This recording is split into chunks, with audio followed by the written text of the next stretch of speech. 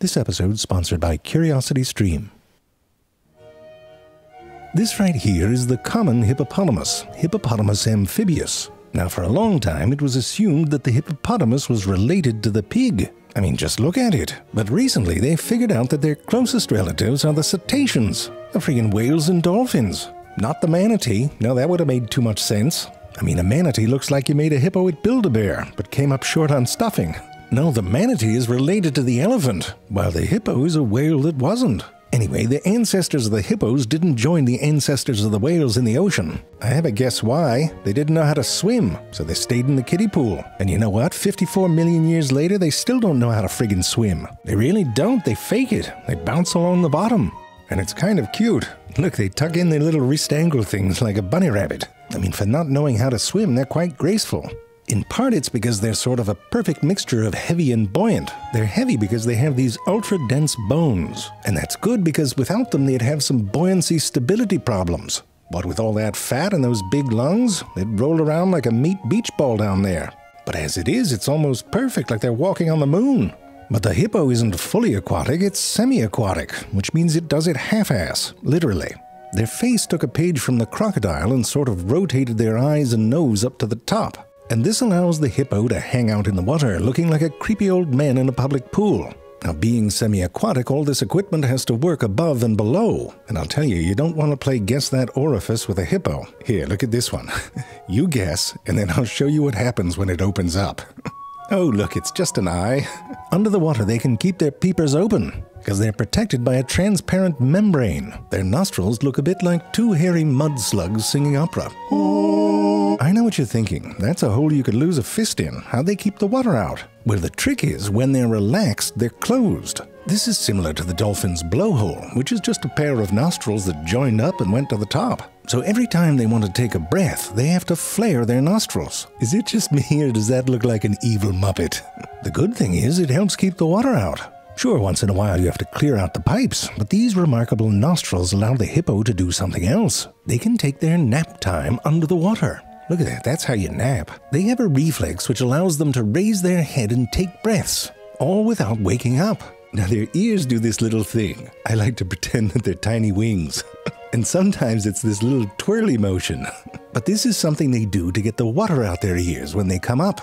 And you gotta keep those clear because there's a lot to listen for. And it's not just the sounds they make out of the water. A team of science hippies threw some carrots into murky water and then listened as a science hippo tried to find them. The hippo made a series of clicks under the water.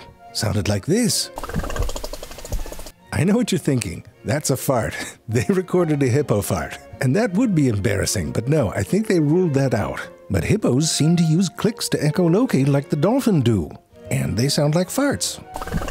Science. If the hippo is semi-aquatic, that means that it is also semi-land dick. Jerry, that's not a word. No, it isn't land dick. It's not aqua dick, Jerry. It's aquatic. Whatever. Hippos spend time on land. Idiot. Now, you'd think that they'd live in a place that was wet out of the water, like Seattle or London. But no, they live in hot as shit places. And that can be problematic in a couple of ways. First of all, the pools dry out. And then what are you? Semi-mud dick. Jerry, I did that for you. But secondly, in the heat, you have to keep that giant meat potato from overheating. They don't have sweat glands, but they do look a bit sweaty, don't they? That's because their skin secretes a mucus. The mucus has a reddish pigment in it called hipposudoric acid, which turns brown as it dries out. This compound acts as a sunscreen, but also can fight infection from microorganisms. And it's another reason why you don't want to ride a hippo naked. CuriosityStream is pretty amazing. I should know because I'm a subscriber, and I think you should be one too. Listen, after all that shorty short form pickles your brain, you need to bathe in some nourishing long form content. You know, get your head right again. CuriosityStream is packed with thousands of smart and entertaining programs about science, history, art, true crime, nature. You know I like nature. Look at all that nature. Bet you didn't even know there was that much nature. I've been enjoying the series Ancient Yellowstone. It gets into some of the things you missed on that class trip. Look at the geyser, look at the geyser. I mean, if that's all you want, do your Diet Coke and Mentos. No, this is a deep dive. There's these crazy ancient microorganisms that live in those lava lamp things. And there's a big petrified forest up in there. Who knew? You do, now. CuriosityStream has been a long-time sponsor of this program. You know why? Because it's great value for great content. Check it out. Go to curiositystream.com/ZayFrank23, because that's how old I am. Use code ZayFrank23 to get 25% off when you sign up, and that makes a great deal even better. Try it today. I'm a fan and happy to have them as a sponsor. Where were we? Oh, right. For the most part, hippos eat grasses and shrubbery, mostly at night, but that footage sucks. They sort of use their lips to get at it. All that hardware up front is for fighting, not eating. To chew, they gotta take it all the way back to where the little teeth are. These grasses aren't that nutritious and they're hard to digest. So bacteria in the hippo's stomach ferment and break down those lawn clippings into something that the hippo can work with. After all that's been taken care of course it comes out the other end. Spectacularly. The hippo is not a modest pooper. Not like a dog sort of looking around guiltily. It looks like a malfunctioning Toto toilet. The bidet nozzle's on full blast. The thought is this is for scent marking because it helps disperse the scent. Understatement. But here's the thing. 16 hours a day or so, they're sitting in a pool with a whole bunch of other hippos. You're shifting around a bit. You don't always know what part of the hippo in front of you you're facing. And at some point, someone's gonna have to go, and it's a pain in the ass to get out and get your flip-flops, because the floor in the pool house toilet is always wet and you don't know from what. So if someone shits in the pool, you could make a big deal out of it, or you could lean into it. And that's what the hippos did. Make some lemonade out of those lemons. And by lemonade, I mean shit soup. And by shit soup, I mean soup with benefits. Alright, that sounds weird. With all the hippos pooping in the pool, that's good news for all the things that like to eat poop. But as those creatures thrive, they take oxygen out of the water. And this in turn makes the water resemble the insides of the hippo's gut. And that means that those healthy bacteria that are living in the gut can come out and play. And suddenly the water is like a big shared gut. Everyone's pooping in it and drinking it, and the fish are eating it. I mean, it's good bacteria for everyone. It's like swimming in kombucha. Or kombucha. Get it? Kill me. And this can change entire ecosystems. The grasses hippos eat are rich in silica. The silica gets used by diatoms, a kind of algae that encases itself in little glass houses. The diatoms can then outcompete green algae, which is good because green algae blooms can choke out all the sunlight in a body of water. You want a nice healthy lake? Have a hippo in it. Who knew? But don't start thinking that hippos are just a group of mellow environmentalist river-pooping hippies. They've got some spunk to... We don't use that word, Jerry. They've got some attitude. I mean, look at this one. It's chasing a freaking boat. They can gallop underwater. And look, it's got a bigger wake than the boat. I mean, they're not bad on land either. Those dense bones they have can support all that weight even in a sprint. And in short stretches, they can go 30 miles an hour. I mean, look at that thing. Coming at you, it's a guaranteed pant load. Now, being a mucus-covered giant bulldozer gives you some protection, but they also have a weaponized face. You know when somebody yawns and then, like, you have to yawn? Imagine what it's like for the hippos, because their yawn goes on for days. This mouth-wide-open gesture exposes their canine teeth, which can be over 2 feet long. They never stop growing, and they self-sharpen by rubbing against each other. I mean, you put all that together, and you have a creature that really doesn't give a f***. Look at this one. You know what he's doing? Wait for it. He's f***ing with a rhino. And the rhino doesn't know what the hell's going on.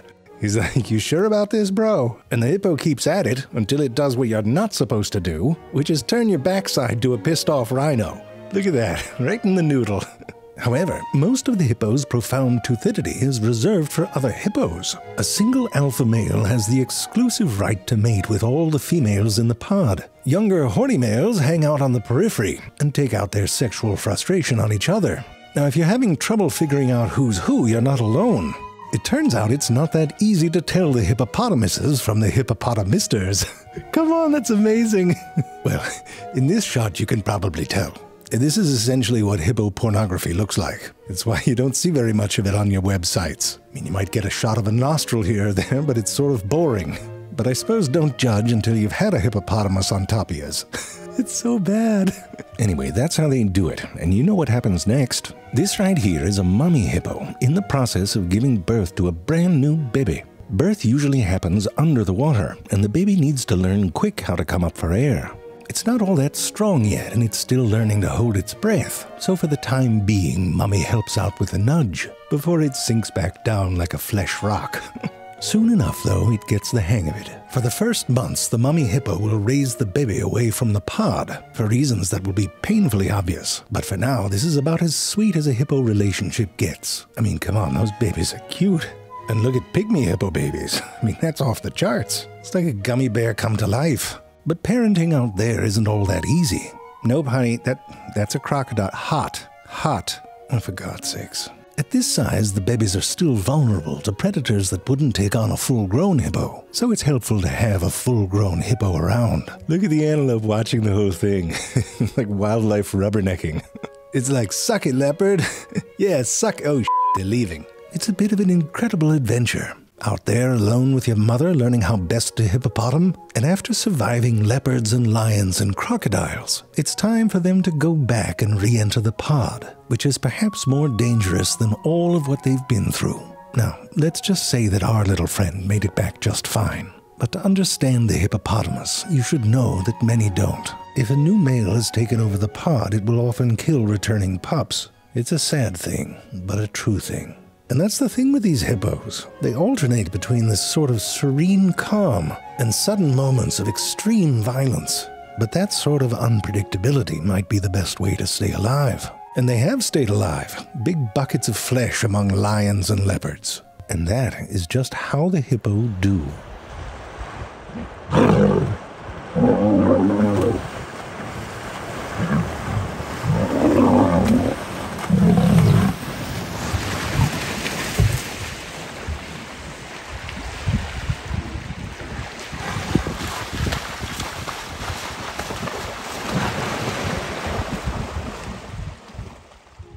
No, Jerry, they're not using farts to echolocate. How do I know? For one, what are they going to do? Have a bean burrito 3 hours before they want to find a carrot? They can't just fart on command, Jerry. And anyway, they know it wasn't a fart. Well, I don't know. They look for bubbles, Jerry. Do your magic sonar farts not make bubbles? No. No, you cannot use my bathtub. Idiot.